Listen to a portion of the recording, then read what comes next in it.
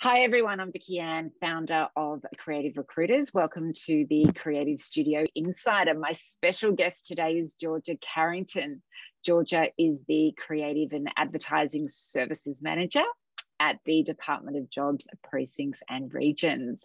Thanks for joining us, Georgia. You're welcome. Thank you for having me. I could talk to you all day.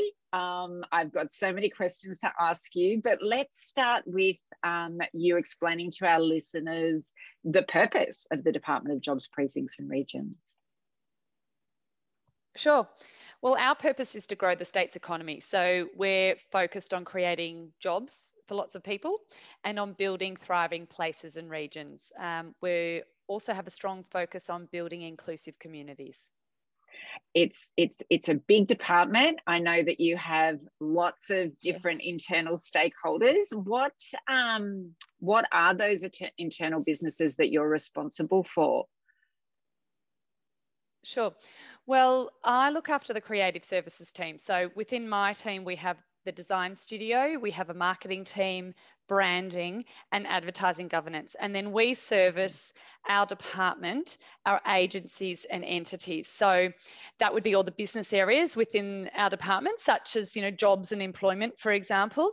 And then we have other entities like Global Victoria or Agricultural Victoria, Creative Vic, people like that. And then they all have initiatives and programs that sit underneath them. So we work with them too. Sometimes we also work from people outside our department. So people from, say, the Department of Premier and Cabinet. Yeah. A whole variety of people.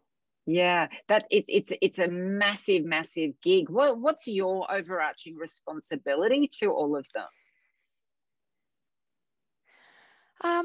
Well, I think our role as service providers is we're a central service essentially. So we're looking at developing really highly creative and effective communication.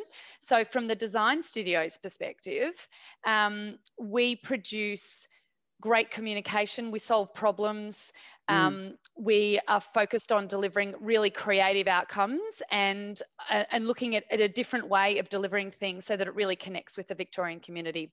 Our job is also to make sure that we stay on brand. So everything that we work on must adhere to Brand Victoria. That's a really important part. So people know that when they come to us, we'll solve all their problems and we'll have great material developed and we'll get it out the door quickly. I love that you'll solve all of their problems. If they're listening to this, they'll be throwing most them of at them. you. Communication problems. You spent many years in retail before you actually made the career defining move really into government. What attracted you to make that move? Sure. Well, really, it was around a few things. It was around the scale and diversity of government and also the opportunity to do something for the state too. So the scale of government is incredible. And to be honest, it's not even until you're amongst it you realise just how big it is. There are so many programs and deliverables. It's incredible. And within our department, that's even more so. So we're a really diverse department. We work, as I said before, with such diverse groups of people that it's really interesting. So the content that we work on is fascinating. And of course, the government is just spectacularly big. So the opportunity to just touch on so many areas is fantastic. And when you work on things that are helping to deliver programs for Victoria, it really makes you think that your work is worthwhile. So there's a great sense of satisfaction in what we do. And what was one of the first things that you noticed about the standard and the breadth of the creative projects that you and your team would be working on? Well, to be honest, the first thing I thought was that the standard was incredibly high. It was really creative. The responsibility that the designers have, it was immense. And the outputs were impressive, to say the least, I'd have to say. So I was really impressed when I came in, and I think we've continued to build on that. And what we put out now is even better than it was previously. I know as a recruiter, as a company that's built a number of big internal teams inside of government organisations, that you know, one of the tricks has been getting the high-end branding designers or the high-end copywriters and being able to on-sell that to them. I think that once they meet with you and they learn all about that, of course, they absolutely want the gig. Why has it been so important, do you think, to attract that level of designer or writer or marketer, do you think? Because ultimately it's about the standard. So we want to put out the best possible material we can. And there's a great deal of trust that's placed upon us to come up with innovative solutions and really creative outcomes. I think people mistakenly think that government work is dry. It's not at all. I mean, No, we work on spectacular initiatives. The work is so creative and it's so diverse. I mean, we go across all channels. There's massive amounts of digital work. We're working on apps and websites and, you know, every kind of social channel possible. We've got things from books to, you know, brochures. And yes, we have all of those, the office suite of things that people need to be able to use. That's the really sensible stuff. But our ability to enhance that, to elevate that to a higher standard, you know, we're only limited by our creativity. And so we're continually being asked for more creative work, make it better, make it more beautiful, make it look different, make it look not like government, you know. The brand Vic that we work under is incredibly flexible. So there is an overarching brand that we need to work within, but the more distant you get from government, the more flexible it becomes. But to be honest, we're never even restricted by it anyway. It's got a huge color palette. The core elements are so flexible that it's a great structure to work under. And yeah, we have a really great time pushing the limits of what's possible. Yeah, and you do. And we get that feedback from our candidates all the time. It's, you know, it's the same brief. We just want to push it that little bit more, which is fantastic.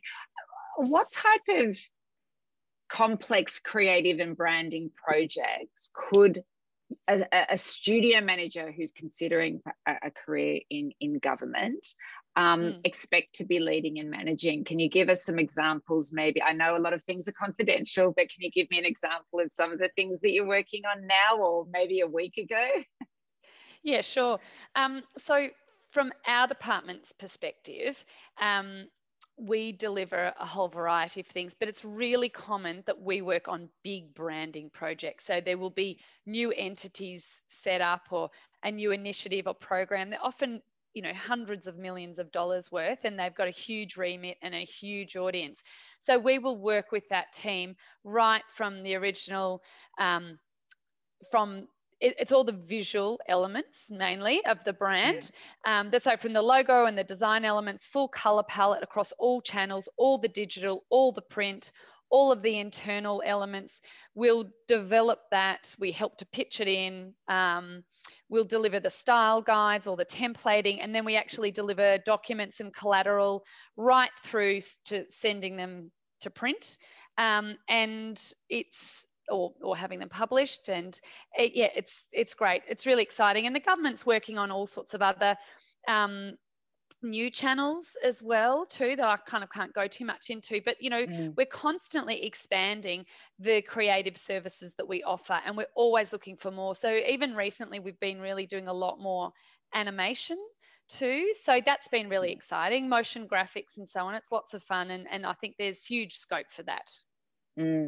And you know, it has been an incredibly frantic time for you over the last 12 months as we've dealt with COVID. What have been some of the highlights for you and your team during that time?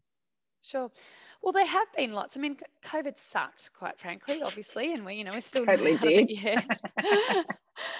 But you know, from our studio's perspective, we were living and breathing COVID for much of last year. But you know, everything that you see in cafe windows, out in the streets, on shop windows, they're all items that we developed. So we developed a COVID brand and rolled that out and really helped to bring forward a consistency of communication that helped the Victorian public understand what the messages were and where they were coming from. The volume of work in that was incredible. And again, that was across all channels and at breakneck speed. So that was huge. But we also worked on lots of other really great projects, such as the new Global Vic brand. And Global Vic is our trade agency for Victoria. So they reach right across the world and just do incredible work, and we supported them with a really cutting edge, beautiful brand and that rollout. We also worked on another project that was great, was the new Agriculture Victoria website, which is a really beautiful site, and it's really complex. The depth of content in that is extraordinary, and it ties in so many areas, and agriculture is so important to Victoria, and so many people use that as a resource and tool. And so that, that was a great project to work on as well. Absolutely. Many of our listeners are creative services managers or Yes. in-house studio managers. What's the one piece of advice do you think that you could give them about the importance of building these high-performance internal creative teams? Well, I think that you can't deliver great outcomes without great people. So you need them, and your work will only be as good as the people in your team. And so I guess it's really important to spend the time seeking them out and supporting them, and then keeping them on board as well. I think it's really important to push for highly creative people, but people that are really productive, that are excellent communicators, that take on responsibility really well, and that they can cope with pressure too. One of the things that makes our team great and that we really push for is diversity. So diversity of gender, of age, of culture, of skill type, and also of personality too. So we always think that, a job comes in and we're like, oh, that designer will be great for that. They're going to fit well, but it's not the same designer that's right for every project. So you really need to have a great mix of people, and they have to think differently so that they can challenge you too. We like to have a really open team, and that we're always looking for ideas and improvements. We're always looking to get better, always looking for ways to make our business model leaner and simpler, more user-focused and client-focused. So people that can help you with that are going to be great. Absolutely. Is there a piece of tech that you guys have perhaps implemented during this whole lockdown that has been a game changer for you? Well, some simple things have really worked for us, actually, and we're in the process of investigating a couple of other big ones, but some little tools that have been just so helpful for us was a little tool called Toggle, which is one that we use just to track simple projects. Yeah, it's great. It's really simple, and it's just a quick overview of where our projects are, where they're sitting with, etc.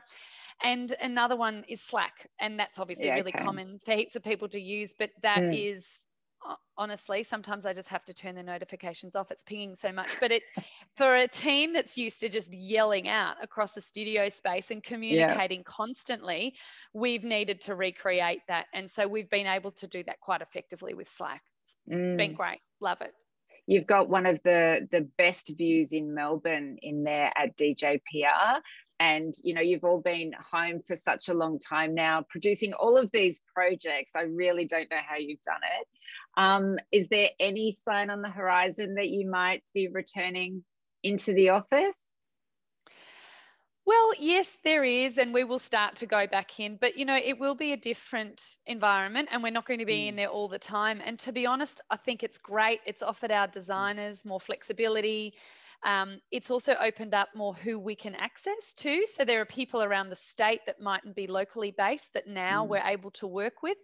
So, we don't need to have people that are in Melbourne. We can have people right through the regions. The entire state is open to us, and that's really fantastic. We've even had interstate designers as well with us now, and it's no issue. So I think that it has really, the long-term benefits for us are enormous. And to be honest, we navigated that shift to home really swiftly and effectively. Nick, one of our fantastic people from Creative Recruiters, nobody steal him. He is just brilliant, and he helped us with that whole process, and we couldn't have done it without him. So Yeah, it's gone quite smoothly, but it, yeah, I think we'll have some great changes as a result of this situation in the future. The biggest benefit, and you touched on it, is the attitude that's changed to you do not have to be in Melbourne or Sydney or wherever the studio is anymore. And as a recruiter, I've been saying that to the market for years, that if we don't expand it, you know, the talent pool gets smaller and smaller and smaller. And the best thing about this is that we've been able to place Sydney people in Melbourne and Melbourne people in Sydney or Brisbane or Hobart, wherever it happens to be. And to hear someone like you who's, you know, at that top of the tree, being really open to that, you know, even moving forward, I think will be music to a lot of people's ears for sure. Yeah, it's great. Send them our way. Yeah, sure. They're on their way, Georgia. They're on their way. All right. Look, thank you so much for spending time with me today. I really do appreciate it. And all the very best. And I hope to see you soon. Thank you very much. It was lovely to chat. Have a great day. Take care. See you. Bye. Bye.